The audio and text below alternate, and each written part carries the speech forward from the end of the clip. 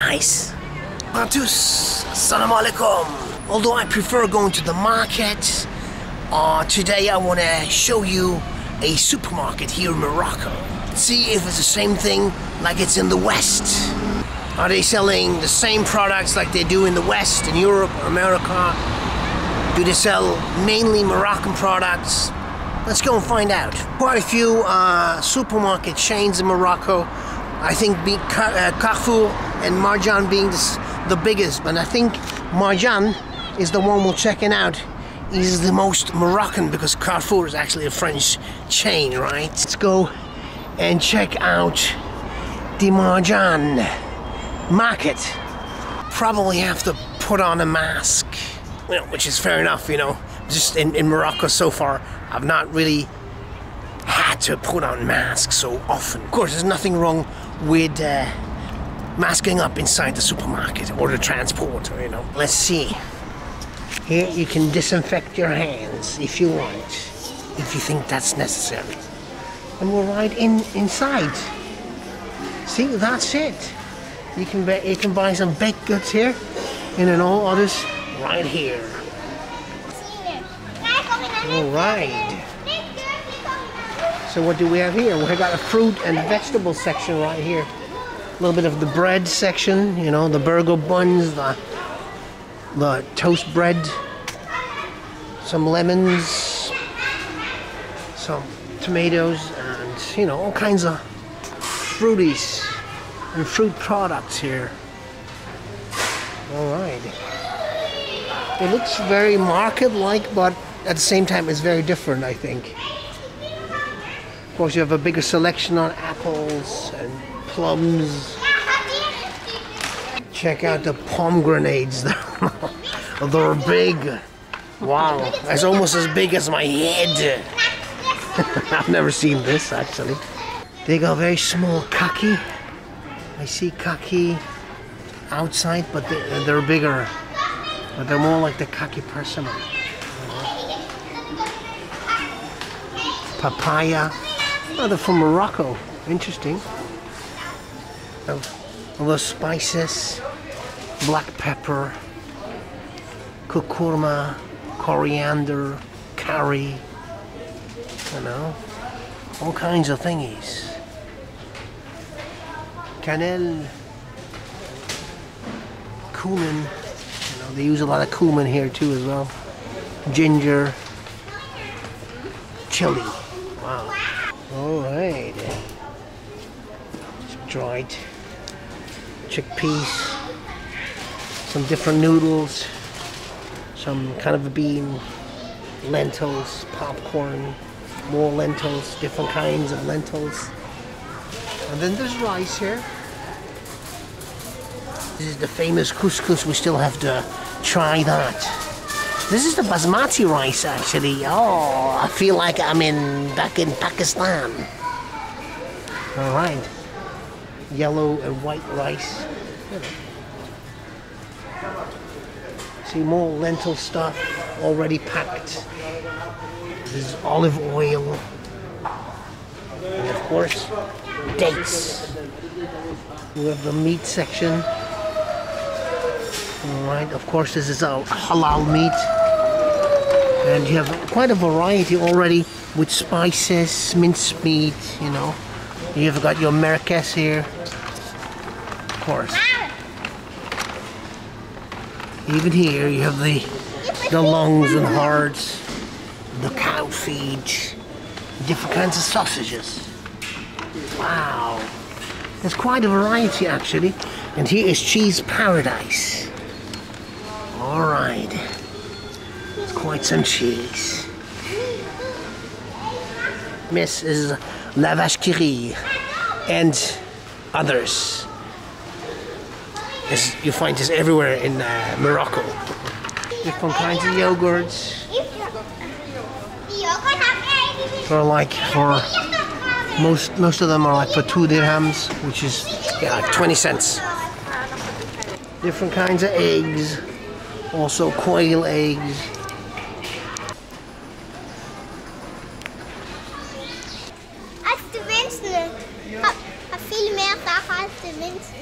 Yeah, I'm not allowed to film in here anymore. It's tattletaled on me. I can't believe it. So yeah, I'll buy a few things and I'll show you after. Yeah, guys, they actually did not let me make a little video about their freaking supermarket, you know. Ah, very nice outside. Nice palm trees, flowers. No difference. They would not let me finish filming. Guys, it's just, of course, it's just a regular supermarket, really. I mean, of course, it has Moroccan products, which I bought a bag full, and I'll show you when we're home, right? We have encountered this actually in other places as well. In Pakistan, I was not allowed to film the malls, you know. I mean, I just wanted to film like merchandise, like groceries in the grocery store, and yeah, they said no. First guy comes up to me. He says, I have no authorization of filming in here, and I would need to talk to the director, you know, whatever, the boss, right? Yeah, fair enough. All right, bring me to the boss. He'll bring me to the boss. And she says, no, you don't have to talk. You have to talk to the higher boss. And then she'll bring me the higher boss. And then that happened 3 times, you know. And then I talked to the actual boss, and she said, you have no authorization. She cannot give it to me. You can't invent that, right? So ridiculous, you know. And I'm sure it'll be the same in the Carrefour. Yeah, for Morocco, that's it. That's my supermarket video. Let's go home and check out what I bought. We'll look at the Moroccan products, all right? Screw these guys.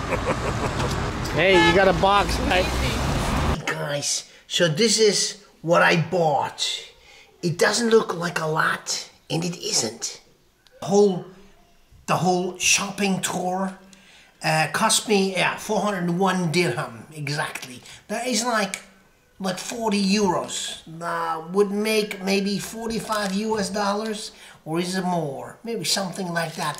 These exchange rates, you know, they keep changing, you know. It also depends who's president in the US, right? Expensive item was the shavers, you know. The Gillette Match 3, you know, which I'm using right now. So I look like a teenager, and they're like 64 dirham. So this was the most expensive item on the menu. I'm not gonna go through all of it, you know, but you know, just like I'll show you a little bit, you know. Anyway, so this is the milk. I don't know what it cost. Maybe $1 or something.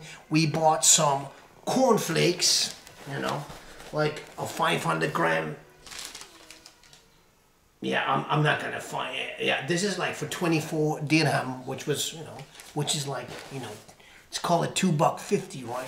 Anyway, so what else do we have? We bought some flip-flops for my son because the old ones, you know, screwed.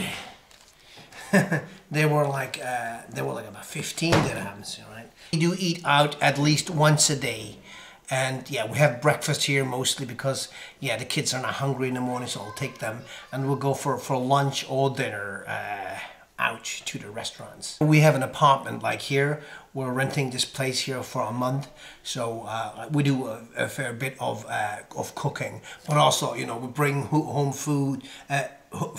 We bring foods home from the market or from the restaurants, or you know, we go and sit there as well. You know, we do enjoy that a lot, and food is very, very great in Morocco, so you don't really have to cook yourself.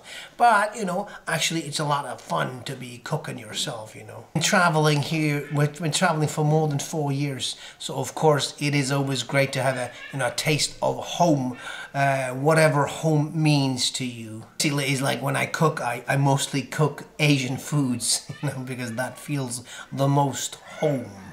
Oh yeah, we got some more milk because of the cornflakes, and we got some Asian noodles. Yeah, don't ask me what they cost, you know, the whole thing cost about 40 US or 45 US anyway. So we got a few burgers, you know, 4 burgers, I don't know, they cost like $2 I think, or maybe it's $2.50. We bought something that I really do not like to admit is the Nescafe Classic, you know. which is, you know, first of all, I'm not a Nestle fan, although I'm a Swiss guy, but it's quick, you know. If we go out to the cafe here, coffee is super strong, super great, you know. And where we're staying here, we don't have a coffee machine proper, so we do this thing. But I do not recommend buying this, actually.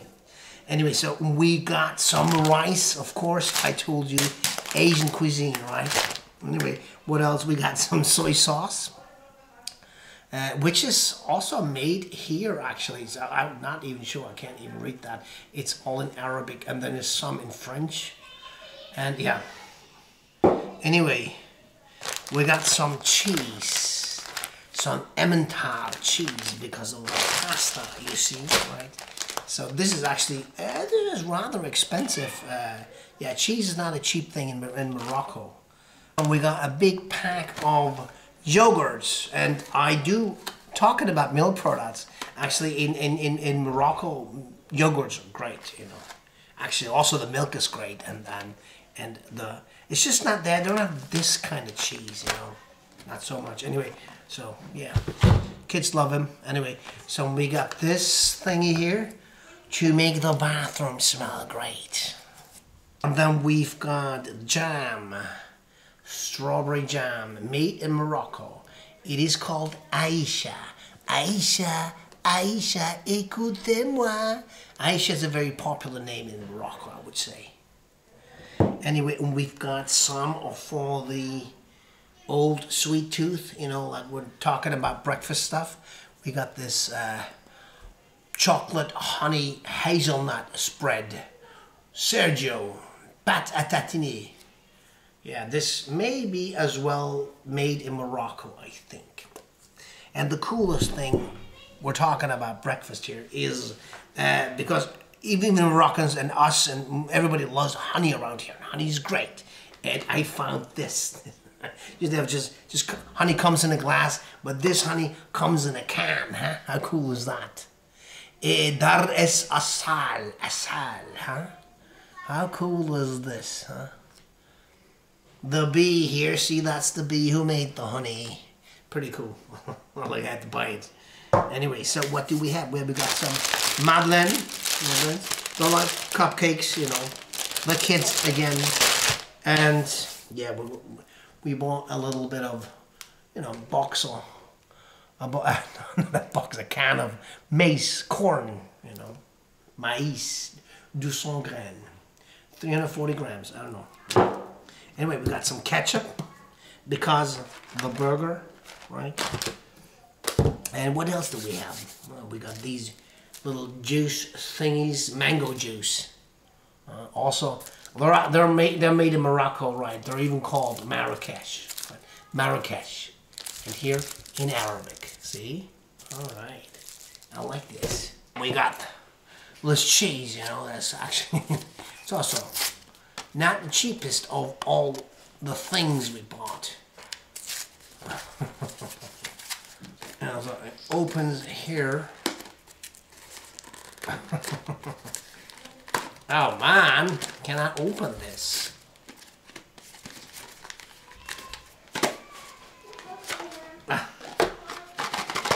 Alright, anyway, yeah.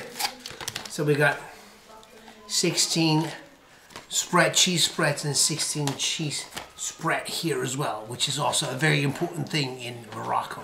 That's it already. Is that all? Yeah. So this is like 40 bucks, right?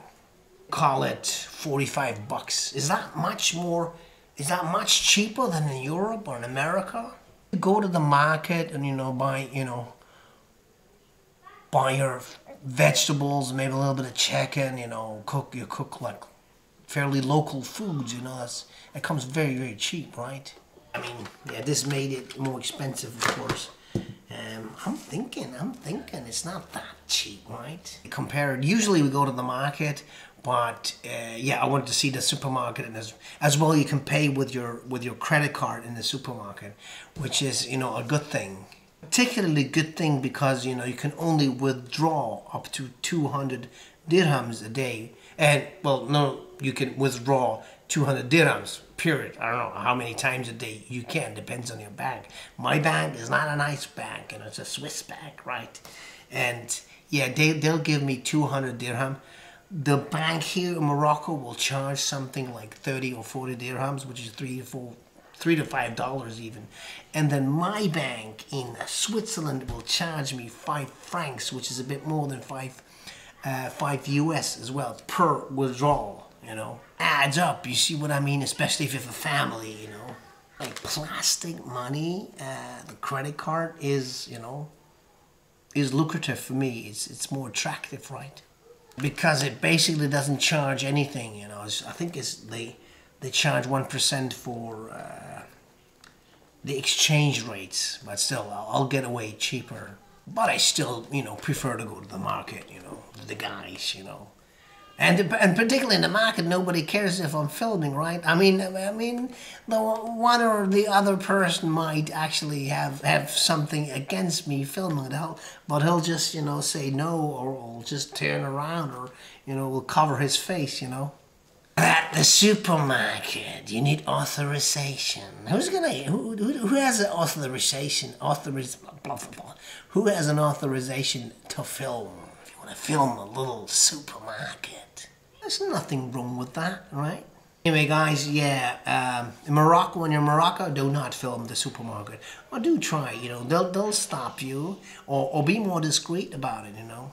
Go inside, you know, and then like bring out the camera, you know, all just marched in there, you know, like openly displaying my intentions. You know, we still got a film, right? We still got a video now. Anyway, guys, do take care, and yeah, see you in my next video, right? Bye-bye.